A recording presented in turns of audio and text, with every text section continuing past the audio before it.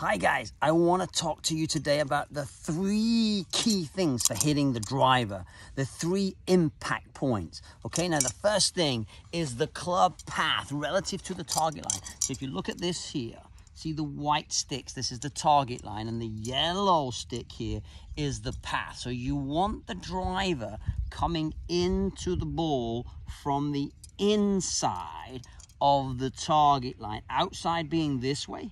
This is straight. I want you to be coming inside. That's the first thing. Hit it from the inside. Second thing, what I want you to do, guys, is hit the ball on the upswing.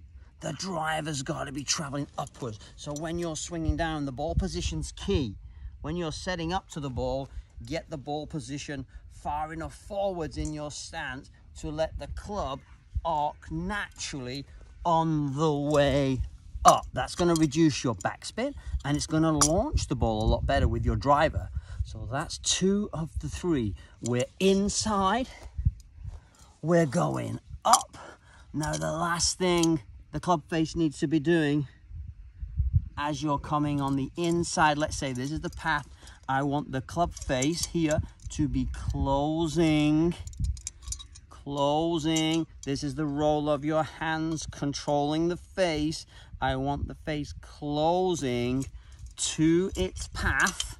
Remember, the path is inside. I want the club face to be closing to the path at the point of impact. So here are your 3 key points.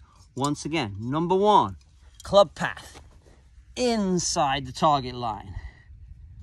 Number 2, hit the ball on the upswing, angle of attack up.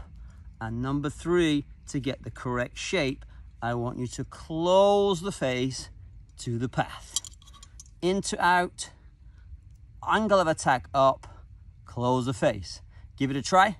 Let me know you get on.